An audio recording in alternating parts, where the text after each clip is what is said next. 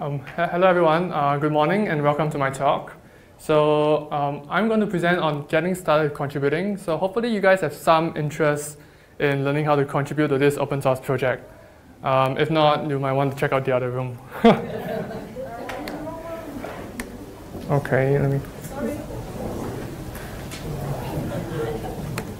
Oh no. Okay, a little bit about me. So as introduced, I started a college hackathon and I've been contributing to WordPress early this year. So it was part of a class I took at Cornell University where we did open source software engineering.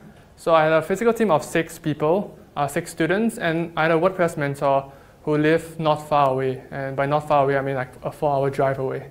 So it's because I had this guidance and this first-hand experience, I thought it'd be nice to share with you guys if any of you are interested in learning how to contribute to WordPress. So as a team, we look into multiple components. So I'll introduce components later, but you can think of it as a subdivision of the core code. We looked into Gutenberg, which is a new editor, and we looked into privacy. So privacy is something that's very close to my heart, and it's something that I'm going to share with you guys in this presentation. So at the end of this presentation, I really want to give you guys 4 key takeaways that you guys can remember for contributing. So the first is to understand structure. To me, understanding structure is very important because it gives you a mental model and a framework to understand how coding works for WordPress and how you can investigate the bugs, how you can gain insights from the code, and how you can use it to solve your problems in coding. The second one, start by copying. It sounds like plagiarism. I swear it's not. But when I mean start by copying, it's because no bugs out there or no tickets out there are created equal. There are easy ones and there are harder ones. So as a first timer, you will want to approach the easy ones. You'll want to start by crawling before starting to run a marathon. The third one, be bold in finding a community. I think we can all agree that it takes a village to raise a child. No one works in silos. So if you want to start this open source contributing journey and you were to attack it alone, it's very daunting. But if you are not afraid in finding a community, if you want to link up with like-minded peers, attending WordCamp for one, it's going to sustain you and motivate you to do a good job. And the last one is to take it slow. Take it slow. When you contribute, especially if you do it on a voluntary basis, it takes time to get things done. But you can take into comfort that your progress is tracked and your progress is all online in their chat logs. So it takes a slow process, but it gets done. So what was my journey like? I'll take you through my journey, and I like to split into 3 phases. First is recon, where you start to understand what it's like to contribute to WordPress. Next is you set up. It's a first-time thing to get your environment up and running for developing. And the last one is patching. This is the crux of this experience, is where you find a bug that you're passionate in. You write some code to fix it, and then you push it out and you fix it. So let's start with number 1, recon. So if you were to visit WordPress.org on your web browser, you get this beautiful website. You want to register an account in the top right-hand corner in the red circle. So once you register an account, you are a contributor. Well done. You also get a Slack account, where if you guys are not aware of Slack, Slack is a channel, messaging platform where a lot of developers like to get on and discuss ideas. And when you have created an account, you want to hit core below. You can see there's many different ways to contribute, not just coding. I think further down, there's also stuff on like community building and like volunteering at WordCamp itself. It's contributing. But in my talk, I'll focus on contributing to core. And within core, as I mentioned earlier, there's many components. So one component is a privacy component. So a component, it's a subdivision of the core code. And this is an example which I want to bring you to two key information. The first one is getting involved with the community. So you can see there's a short write-up there. I'm not sure if those at the back can see. It's weekly meetings and bug scrubs done over Slack.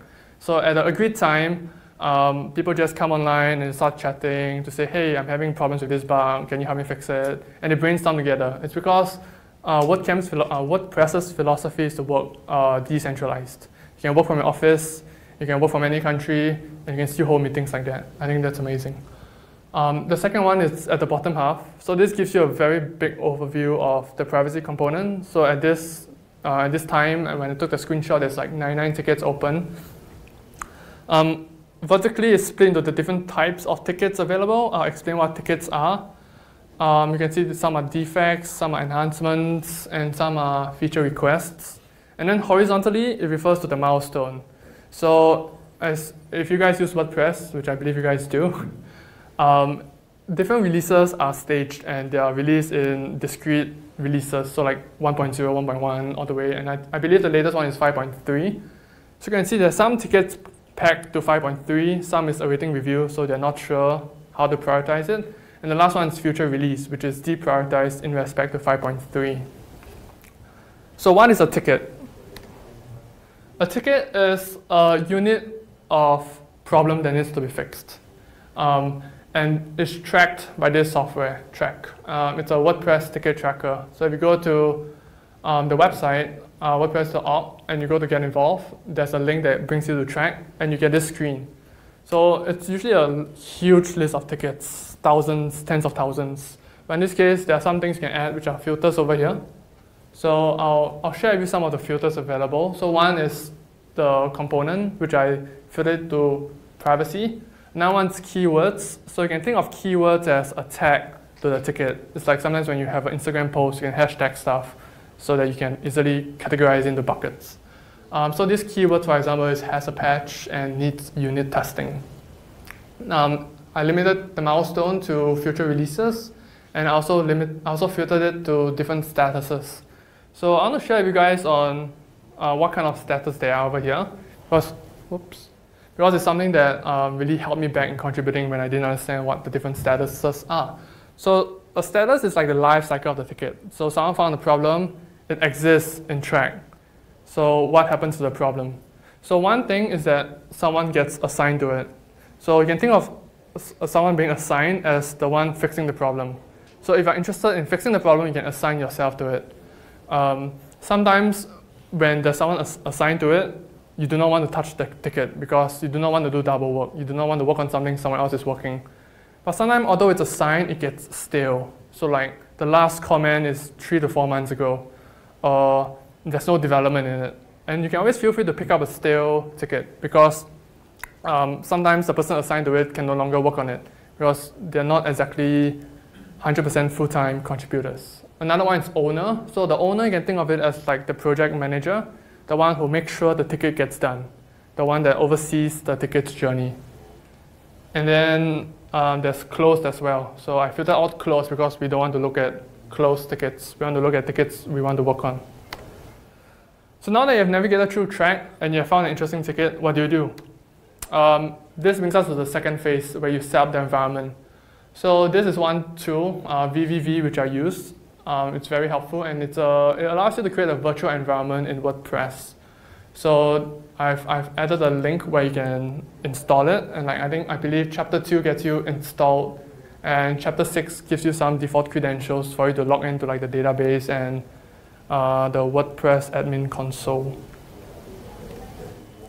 Once you get this virtual environment started and you go to vvv.test on the website, you get this screen. I want to bring your attention to two parts. So one is WordPress trunk. This is the repository or the installation that you're going to work on and the code you want to modify. There's a URL and a folder on your desktop that tells you what to touch.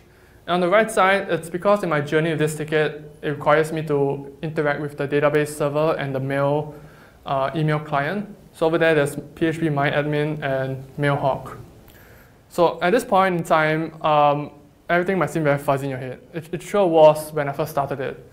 So this is where I wanted to emphasize that you need to understand the structure of WordPress code. So I tried to organize it in my head simply, and this is the architecture as I see it. So there's this giant box, right? This is your computer. All your code and all your software lives inside it. Right? You installed this folder, Vagrant Local, www, and then WordPress trunk refers to the installation that you had. And within this folder, there's a source folder and a build folder. So if you guys are familiar with building code, The source folder is where you have your code that wants to be modified or the code that runs the project. And then you build it, and then you get this build folder, and that's what gets run when you spin up your WordPress. So this build folder powers the different virtual environments. So I pointed you guys out to Trunk, and there's also 1 and 2. So they spin 3 different installations for you, but we'll just focus on Trunk.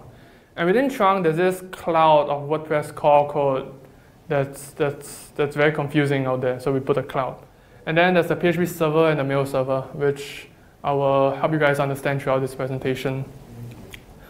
So the PHP server is the database, and I stumbled across a talk at my first WordCamp in Lancaster, Pennsylvania, and it's by Sal Ferrarello. Yes, hope I pronounced it right.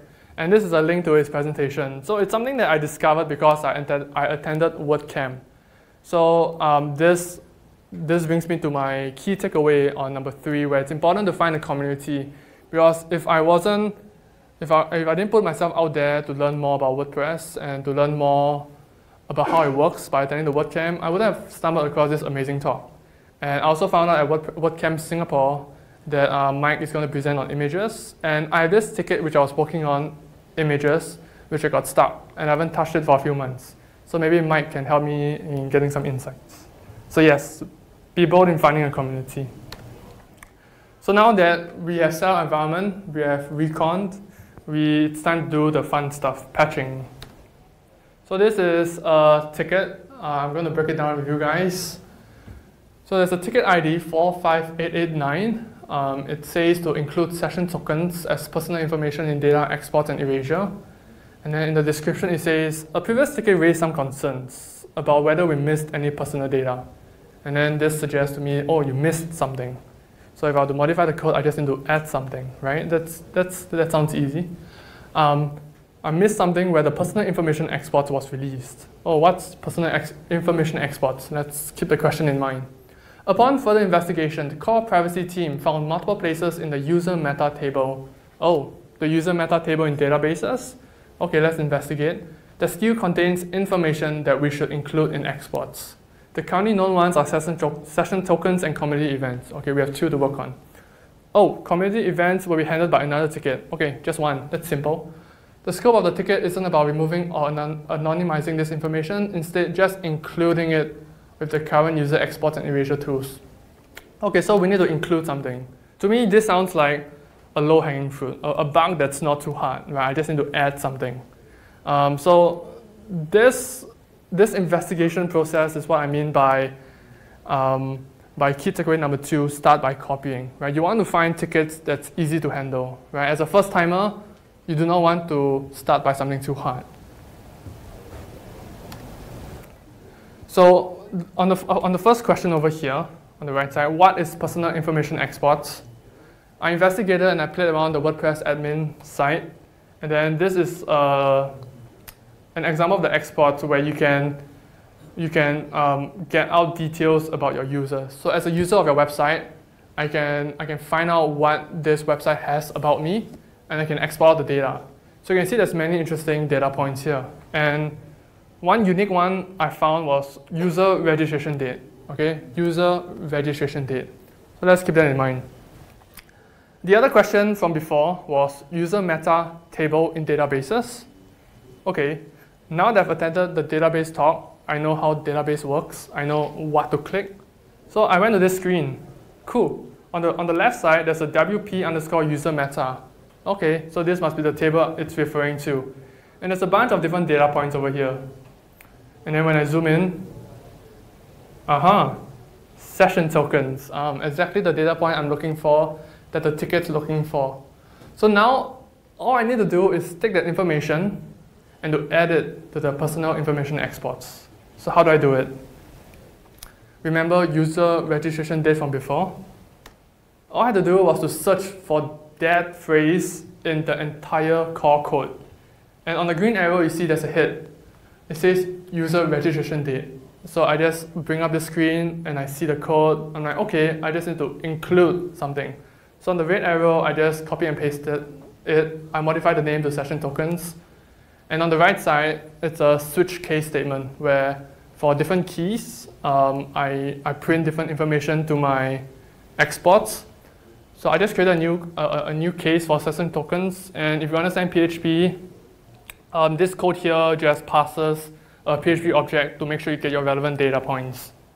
So with that, I built the code using Grunt. So this is explained in the contributors handbook, and then you can see on the right side, after I built my code and I regenerated this report, there's a user session token at the bottom. So yeah, ticket is fixed. So now that you fixed the ticket, you need to put your work out there, right? So there's 2 ways you can do it. So on the left side is if you upload a ticket, and the right side is if you want to download a patch. So you might want to download a patch because someone's working on a patch, and you want to apply their patch on your system. If you want to write unit tests or you want to verify that their patch works, right? So in this case, we have fixed with a patch. So you can either use Grunt to upload the patch with the ticket ID, or you can just do it manually where we do a SVN diff and we save it to a .diff file and we manually upload it on the website. Yep. So this is a screenshot of me engaging on Slack. You can see I'm in the core privacy channel. I'm asking like simple questions, and everyone on the chat was very friendly. Everyone didn't call my questions stupid or ask me to stop asking stupid questions. So yeah, to me it felt very comforting. Yeah. And then on the left side, some of them even reached out to me and had a one-to-one chat with me and said, hey, as a new contributor, you can consider looking at these areas. So shout out to Garrett.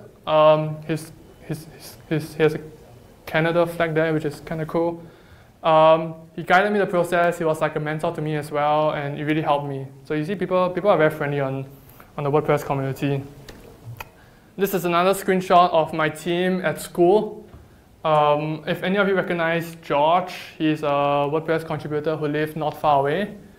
And the 6 of us were those involved in the team. So as a team, we did some Gutenberg stuff as well, but I will not share in this talk because it's too short.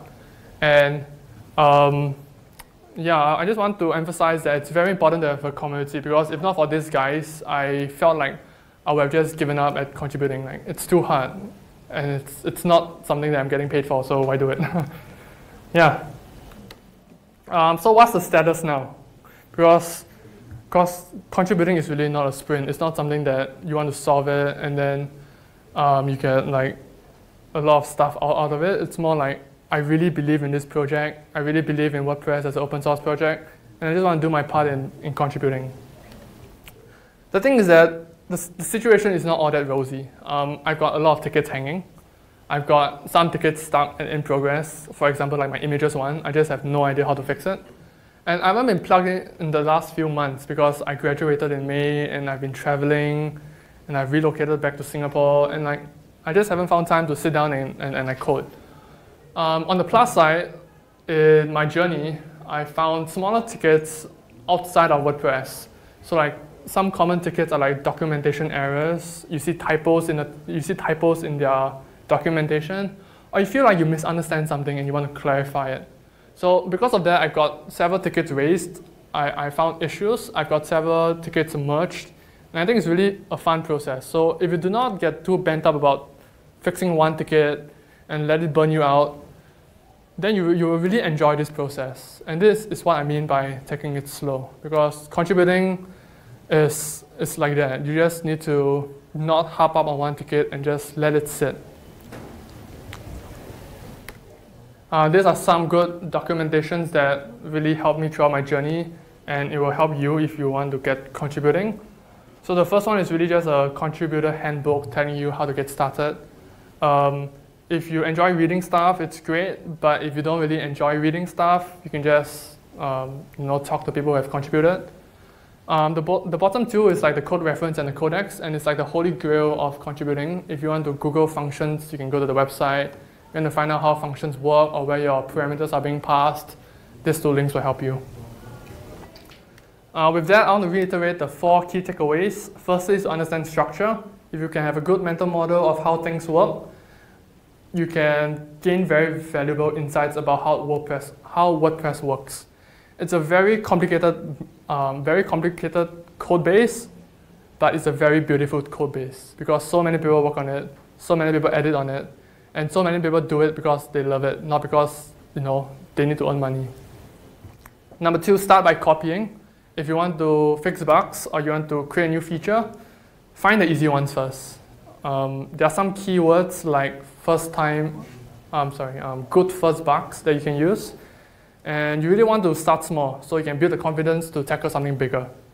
Number 3, be bold in finding a community. I think WordPress does a good job in creating communities with WordCamps all around the world, with WordPress meetups, with a decentralized chatting platform where you can easily get in touch. And I think it's very important to be bold in finding a community because a community will sustain you and keep you going. And the last one is to take it slow. Is to adjust your commitments and not to get too jaded when one ticket doesn't get fixed. So with this 4 key takeaways, I hope you enjoy my talk. And thank you. You can find me at Nicky Lim on Slack. We'll take that away from the floor for some questions now.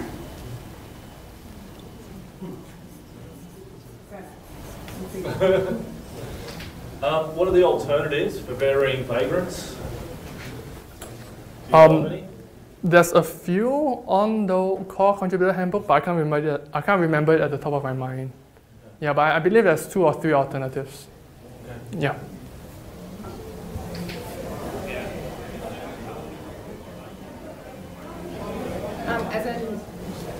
As a non-developer, I've never considered contributing because I had assumed it was all about working on core. Have you had any interaction with, for example, the design group at all? Do they work together, I guess? Yeah, I'll maybe share a little bit on Gutenberg. So on Gutenberg, it's managed quite differently. They do not use Track, they use GitHub. And Gutenberg is organized in a way where there's many people on the team because it's such a big project. And I remember one team that did accessibility. So accessibility is making WordPress accessible to those with disabilities or difficulties and stuff like that. So just interacting with the chat logs on GitHub conversations, I noticed some individuals just help give comments and help design to say, WordPress shouldn't use these default colors because these default colors are hard to see on screen readers. And they don't come from a perspective of code, they come from a perspective of using.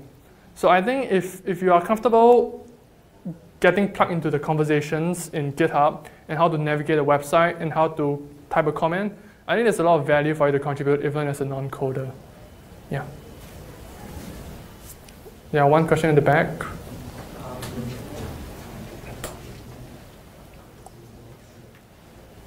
Hi, do we need to learn how to use SVN or can we just use Git?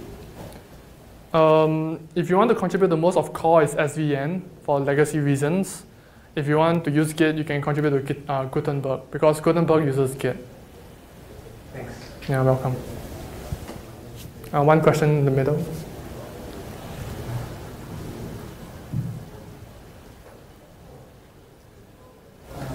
Okay. Hi. Simple question. Is any qualification or verification to be a contributor, or is this open to all? It's open to all. No one checks your credentials. Yeah. And after we fix the bug or we make page, where it gonna going? I mean, it will going to next WordPress update or just? It depends on how they pack the ticket. So from before, I shared the idea of milestones. There's like 5.3, awaiting review, and future release. So if you want to work on something that's coming soon, you can work on a ticket that's packed for 5.3. If you don't really mind, you can just do the rest. I've got some friends who work actively on the latest release of Gutenberg. So I think the latest one was released a few months ago, and then their names got like props on the release update, and they were like celebrating, like, oh, my name's mentioned, yay. Yeah. Okay. Thank you.